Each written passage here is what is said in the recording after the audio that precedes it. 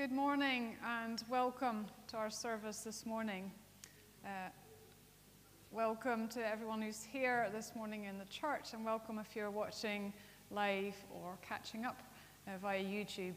It's hard to convey this if you're not in the building, but for COVID standards, we've got a very good turnout, which is lovely to see. We've been trying to encourage you all to come along and book, because most Sundays we have had some spare capacity, and the good news is that from next week we'll be able to use balcony. The regulations are changing, so again we'll have quite a bit more spaces for people to sit and be here, so that's wonderful. We're very thankful that we have the ability to live stream, and this is good for people who are housebound all year round, and also if you're not yet in a position to come out, and it's obviously seen us through the past year, but we are also very grateful for the ability to gather and just to see each other and just to worship God here in this place. The one other announcement I wanted to make is that Christian Aid Week will go ahead this year in May, from May the 10th till May the 16th, and last year it was done by the e-envelopes only, and we will be using these and encouraging people to give in that way. It's quite convenient, you can give electronically, but it is now again permissible to go door to door with envelopes. So the Christian Aid Committee, that's obviously from the different churches in the village, have decided that we'll target the 20-25 most profitable, sounds a bit bad, streets that normally return the most in the collections. And so all the regular collectors for those streets have been approached to see if they feel happy to do that this year, and there's been some that can't do that, so then others have been approached. If you normally are a collector and you haven't been asked yet and you would like to help, or if you don't normally do this but would be happy to go and post out the envelopes in a street or part of a street, and then go back a couple of times if you're able to see if people have the envelopes if they want to give to Christian Aid, that'd be wonderful. Let Jenny Durwood know. I've also put her phone number in the email that's gone out this morning, so if you want to contact her, if you want to volunteer to do that, that'd be wonderful. Last weekend there was two boys, Robbie Watson, who's one of our own young people, and Cameron, I've forgotten his surname, lives down the road there. The two boys for Boys Brigade took part with the Kilt Walk, and they raised together, I think, about £800 for Christian Aid, so that was really good. I'll have some pictures of them probably in the next Lich Gate. Well, we've come here to worship God. The theme for this morning will be around sacrifice, because I'll be exploring what the meaning of the cross is, and I'm focusing on sacrifice. In Psalm 116, we're encouraged to bring God a sacrifice of thanksgiving and lift up his name in the presence of his people. So let us do that this morning. We're going to listen to hymn 39, God the Lord, the King Almighty.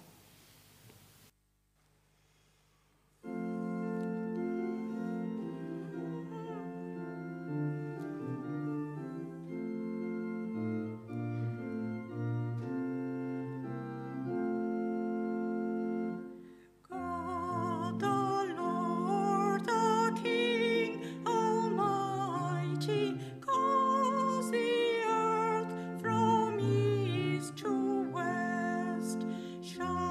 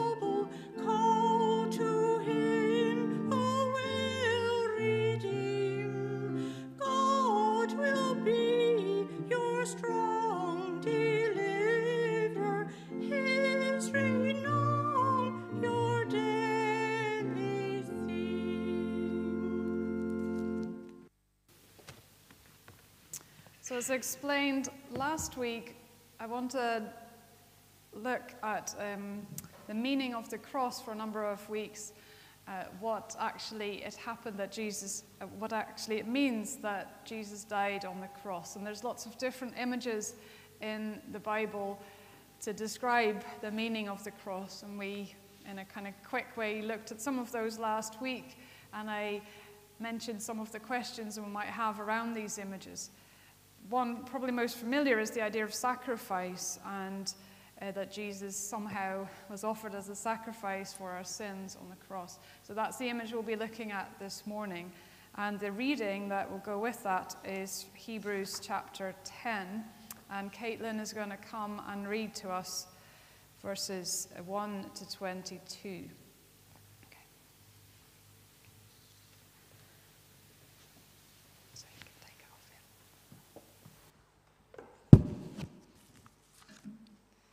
Christ's sacrifice once for all. The law is only a shadow of the good things that are coming, not the realities themselves. For this reason, it can never, by the same sacrifices repeated endlessly year after year, make perfect those who draw near to worship. Otherwise, would they not have stopped being offered? For the worshippers would have been cleansed once for all, and would no longer have felt guilty for their sins. But those sacrifices are an annual reminder of sins.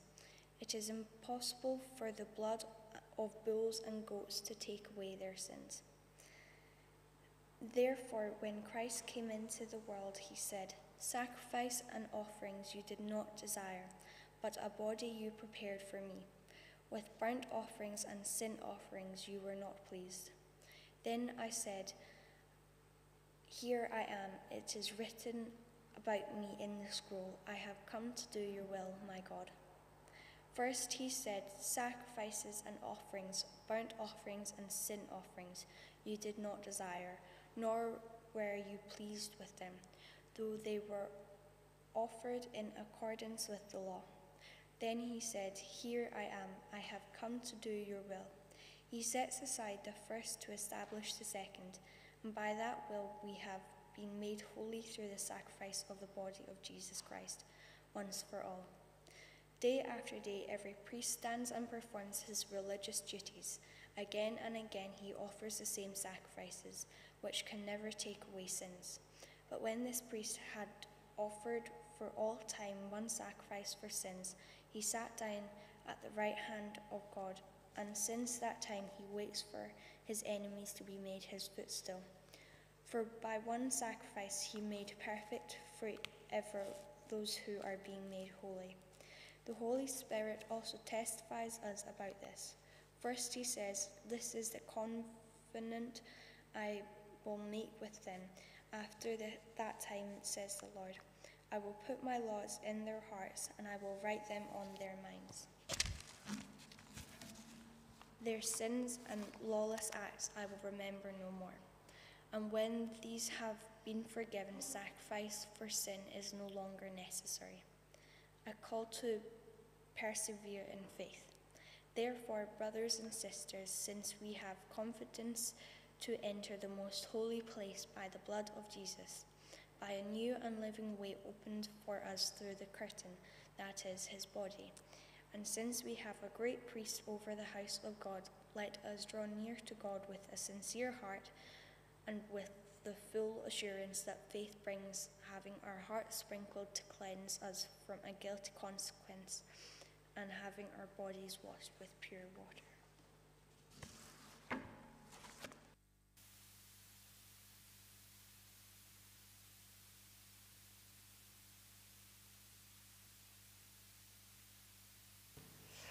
Thank you, Caitlin, and we give thanks to God for this reading from his holy word. I wanted to show you a picture of a painting that made quite an impression on me. I think it's more than 20 years ago. It is called Agnus Dei, which means Lamb of God, by Francisco, funny surname, de Zurbarán. I hope that's correctly pronounced, Francisco de Zurbarán. It was likely painted in the 1640s. It's very simple painting, really, aside from being quite exquisite in real life. It's just a lamb, a young sheep, bound, waiting to be sacrificed. It was more than 20 years ago when I studied in Durham for a year, and I went on a trip down to London. There was an exhibition in the National Gallery which was called Seeing Salvation, and I think it was 2000 that was on. And I decided to go to the National Gallery to see this exhibition, which was trying to do in visual way what I'm trying to do in the sermon series, i.e. explore all the different ways in which the meaning of Jesus' death and what it accomplished has been portrayed in art through the centuries. It was a very interesting and powerful exhibition which was visited by millions.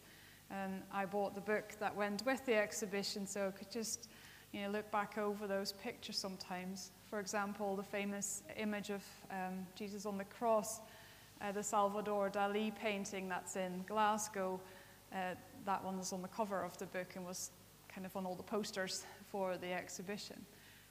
And there was lots of images of Jesus on the cross and weeping people and all sorts of very kind of explicit images from the past, however many centuries. But to me, actually, it was this quite simple and not very large painting of the Lamb that just struck a note. And in one sense, nothing makes it obvious that this is about Jesus. And yet, because we're sort of familiar with the language of the Bible and both the New Testament and the Old Testament, that image of Jesus as the Lamb of God, as a sacrifice given for our sins, is one we're probably familiar with. I still don't entirely know why this image struck me so much. I guess it was the sense of peace and resignation that is it in that picture. It's also very sad to see that pure and innocent lamb just waiting for his end. Thank you, Lois. We'll take it down now. So today I want to think what we make of this metaphor or image of sacrifice in the 21st century and what it tells us about our relationship to God and Jesus. I think I'm going to need 2 sermons for this, so we'll probably have to come back to the the current relevance of that image next week. But today I wanted to focus in on how can we understand this better against the Old Testament background. Because in the Old Testament we know that the people of God were commanded to bring sacrifices, animals, lamb. If people were poor, they could bring pigeons or other birds. They also brought grain offerings, sometimes wine offerings. And so if you want to learn more about these sacrifices that were commanded to be offered in the temple on different times of the year, and also the daily sacrifices that went on in first the tabernacle and then later in the temple in Jerusalem, you can read about that in Leviticus in particular. And the book of Leviticus makes clear that there were sacrifices for expressing and maintaining the sort of day-to-day normal relations with God, maintaining good relationships, such as there were the burnt offerings, grain offerings, and fellowship offerings. In a burnt offering, an animal was killed and burned on the altar in its entirety. All of it was for God. You might offer a burnt offering if you wanted to say thanks for something good that had happened to you or a blessing received. Grain offering was literally that, an offering of grain, but only a portion was put on the altar, and the larger part was then kept for the priests to make bread from, and that was what fed them, who were totally in the service of God. And then there was the peace or fellowship offering, where they would bring meat of some kind, an animal of some kind, and a part was put on the altar and burnt. And a part was given to the priests, again, for their food, and then a part was eaten or returned to the family that had brought it, and they would share it, and it would be a fellowship offering, a fellowship meal for them to kind of enjoy with God, if you like. So those sacrifices were not related to sin or apology or anything. They were just an expression of love and thankfulness to God.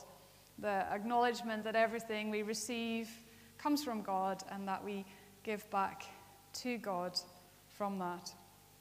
You could maybe compare it to, buying a bunch of flowers or a special gift of jewelry or something else that means something to a person, and it's to maintain a relationship and to express love.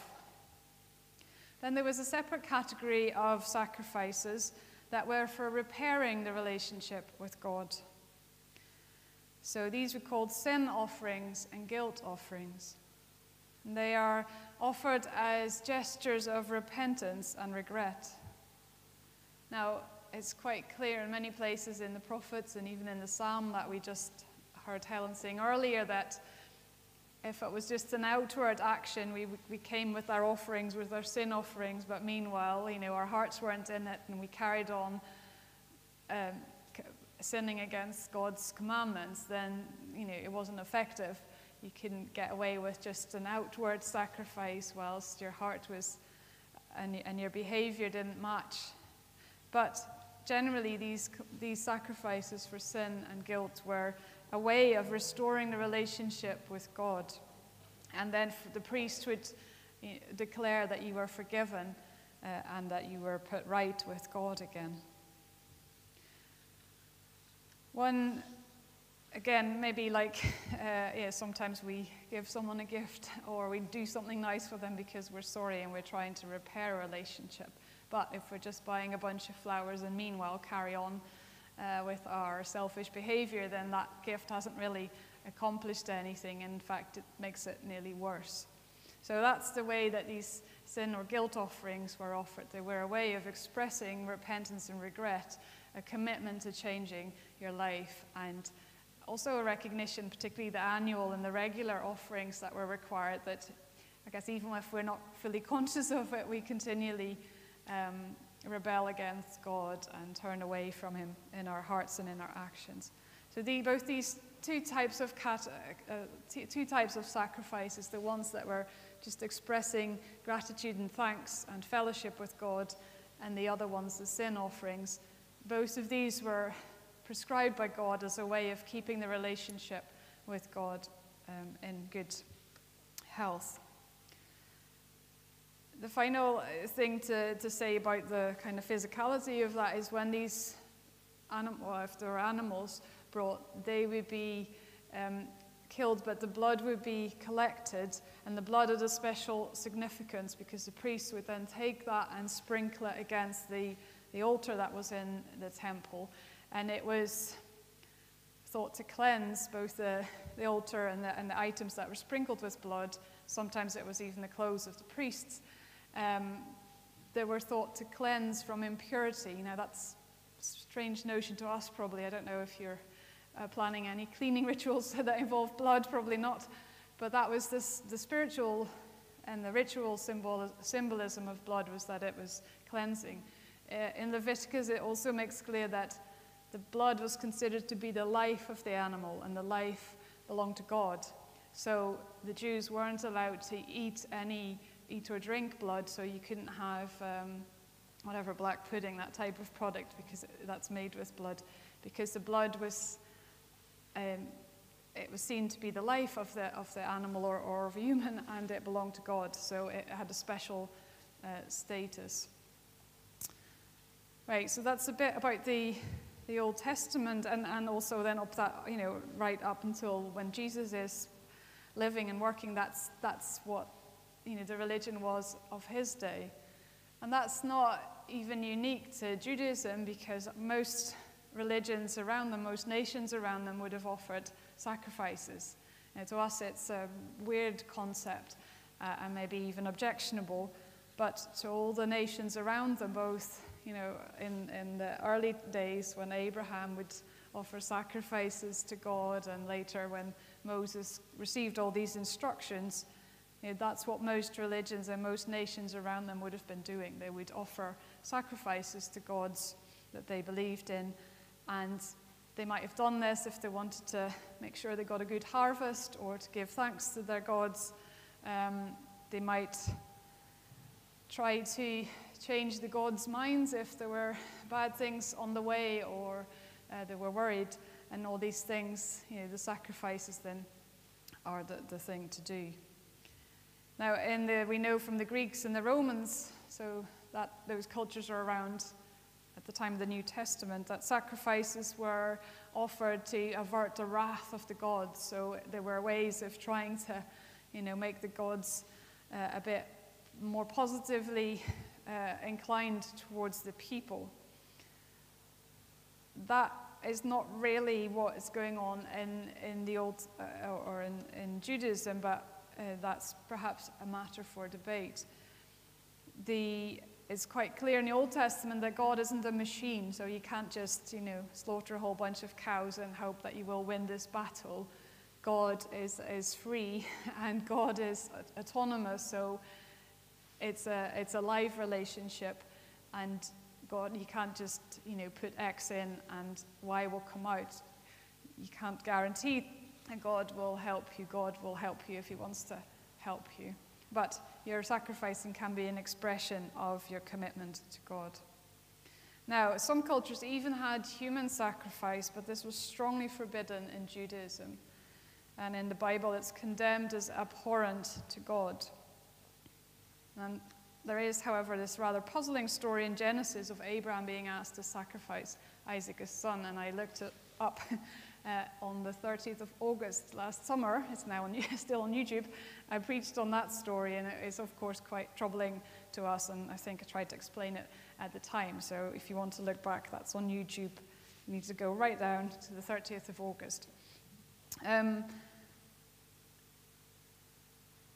So that's a bit about the background in the Old Testament and the culture and around them, and also what Jesus would be, what was happening at the time that Jesus was there. And this, his parents brought sacrifices, he would have brought sacrifices, and so on. And yet, the passage we've read this morning in Hebrews suggests that Jesus was the final sacrifice and the perfect sacrifice, after which no more animal sacrifices in the temple are needed. In the book of Hebrews, we don't actually know who wrote it, but the person is clearly writing to a Jewish or Christian Jewish audience, because they can understand all the references to these sacrifices, to the temple, to the holiest part of the temple and all that. But in verse 10 of chapter 10, the writer says this: "We have been made holy through the sacrifice of the body of Jesus Christ, once for all." We have been made holy through the sacrifice of the body of Jesus Christ, once for all. So it's clearly drawing a parallel with the sacrifices in the temple and saying now Jesus is the perfect sacrifice that's been offered to God to make us holy, to cleanse us from our sins, and to make it possible that we can come into God's presence. The type of sacrifice that the writer seems to be thinking of is the sin offering. It's the offering that's given in order to restore a relationship with God and to achieve forgiveness from sins. When we have been forgiven, when our sins have been cleansed, then we are holy. And holy means set aside, able to be in the presence of God, made pure, ready and able to be in God's presence. Now, the writer of Hebrews doesn't explain how exactly that works, what's actually literally happening. But that is really, I guess, the same for the sacrifices in the Old Testament. They are a way, a routine, a ritual to engage in. And if you're engaged in it with your heart and all your mind and all your commitment, then it works.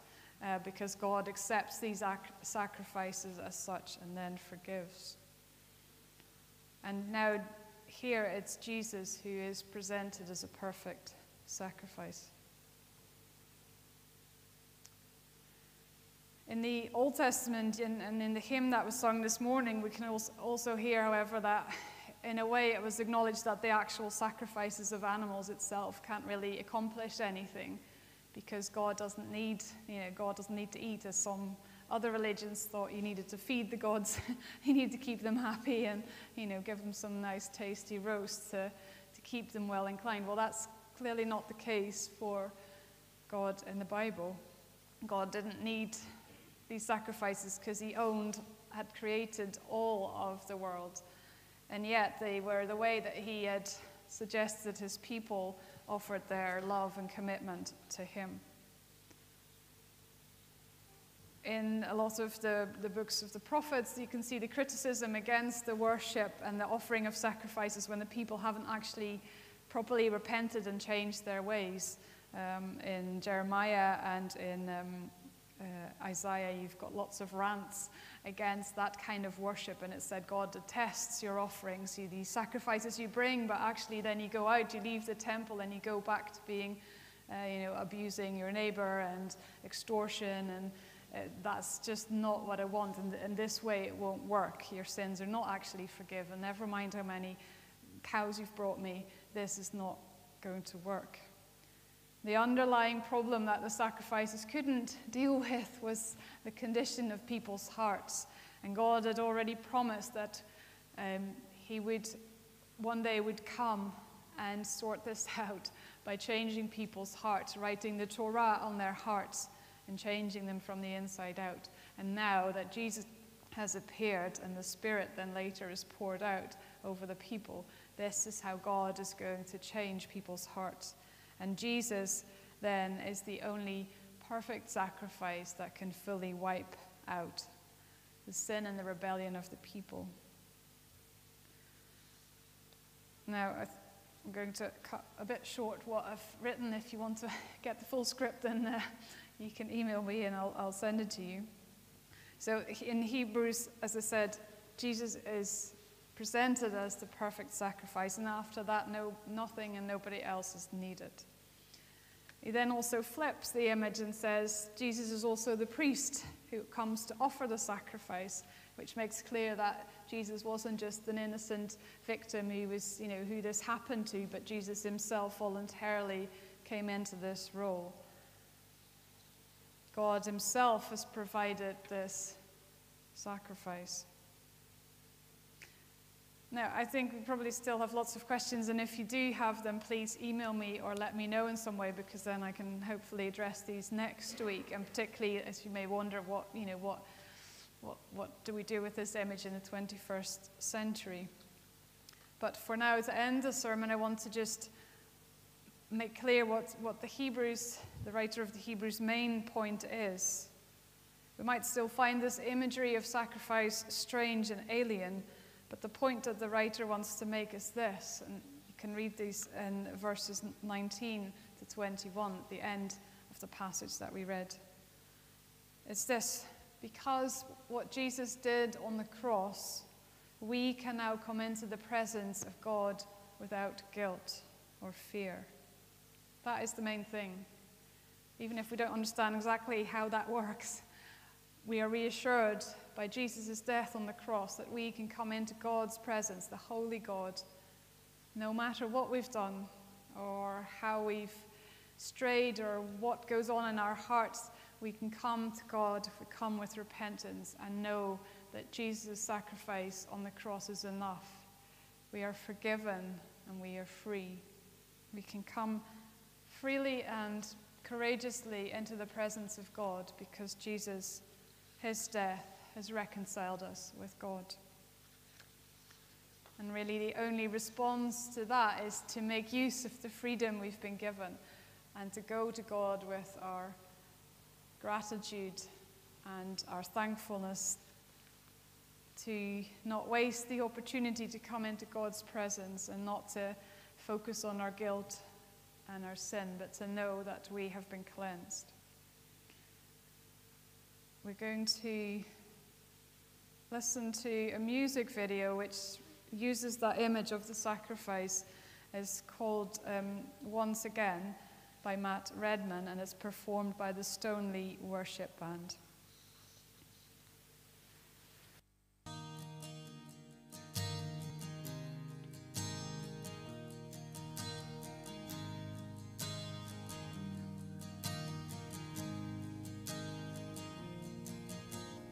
Jesus Christ, I think upon your sacrifice. You became nothing, poured out to death.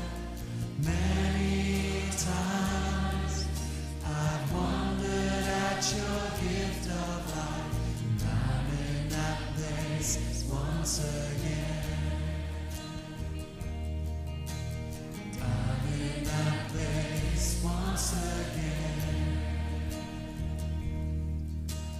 Once again I look upon the cross where you died. I'm humbled by your mercy and I'm broken inside. Once again I thank you. Once again I pour out my life.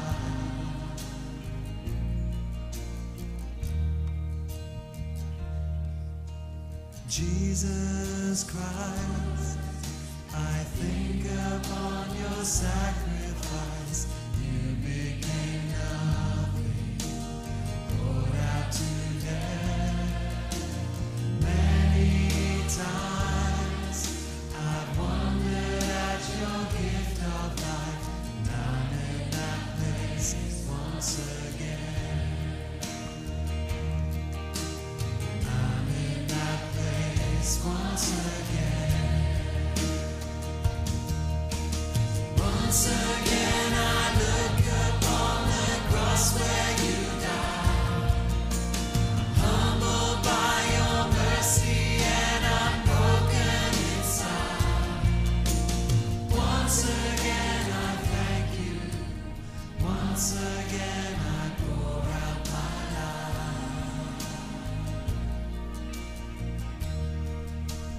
Now you are exalted.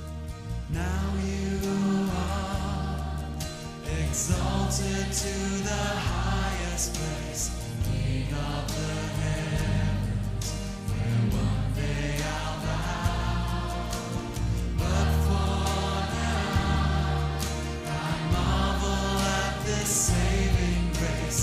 Now I'm full of praise once again. Now I'm full of praise once again.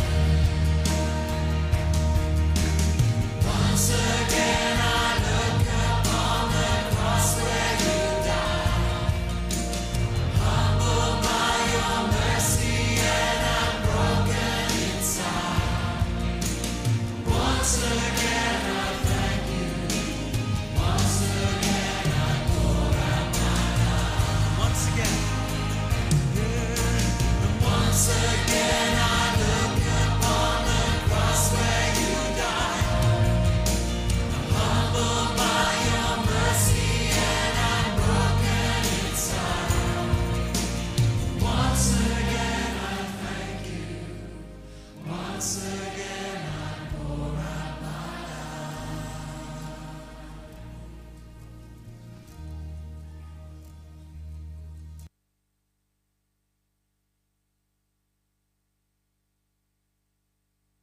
have an announcement to make that the husband of Elizabeth Lyle, Alec Lyle, died yesterday morning. So we will remember the Lyle family in our prayers. Let us pray. Jesus, you are both the perfect sacrifice and the great high priest. You have gone before us and opened up a way for us to follow. Your body has made us holy, cleansed from sin. And now we are able to enter into the presence of the Father. As a high priest, you mediate for us with God. And we ask you now, intercede for us as we bring our requests before the throne of grace. We give thanks this week that further relaxations of the COVID restrictions are possible. And we pray for those who work in hospitality and retail, who will be pleased to see their places open once again. We know many are still worried if their businesses will make it through this season, and some will have already folded in the past year. Lord, ease our troubled minds and give us peace. We give thanks for schools that have now been fully open, and we pray for the teachers and staff that have had to cope with so many changes and stress in the past year, and that are now responsible for setting and grading assessments for the exam years. We pray for the pupils who are having to readjust again, and especially for those in exam years who have missed out on so much teaching and are now concerned about the assessments ahead. Lord, ease our troubled minds and give us peace. We pray for the upcoming elections. We give thanks that we live in a democracy where we can vote and have our voices heard in a peaceful manner.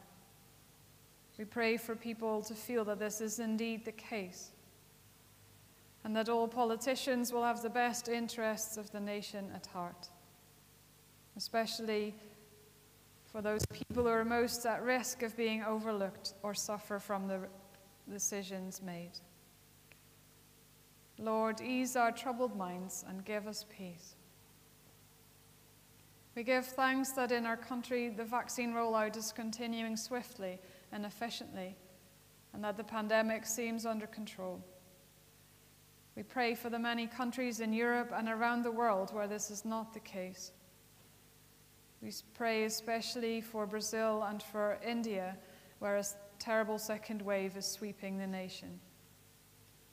Lord, ease our troubled minds and give us peace. We pray for those young and old who are grieving or facing death and loss at this time. We pray this morning for the Lyle family as they mourn the loss of a husband, father, and grandfather, Alec. Surround them with your comfort and love. Lord, ease our troubled minds and give us peace. In the silence, we bring our own prayers to your throne.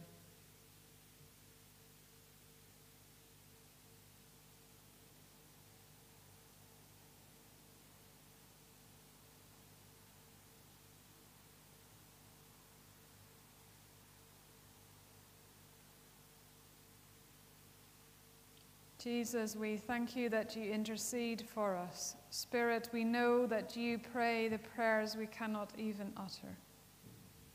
In Jesus' name, amen. Our final hymn this morning is 426, All Heaven Declares.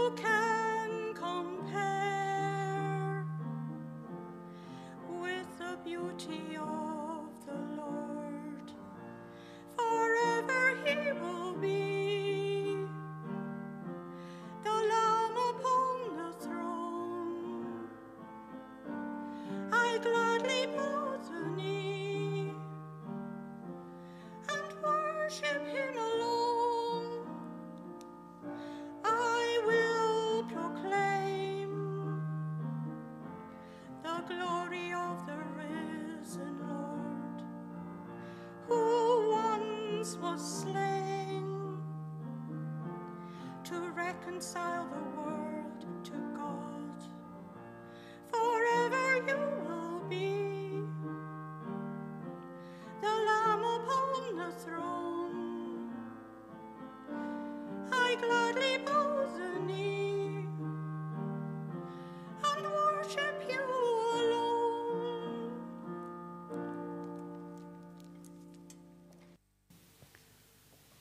Go from here with your consciences clean, with your sins forgiven.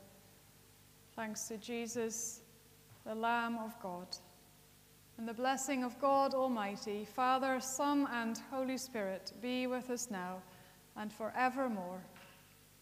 Amen.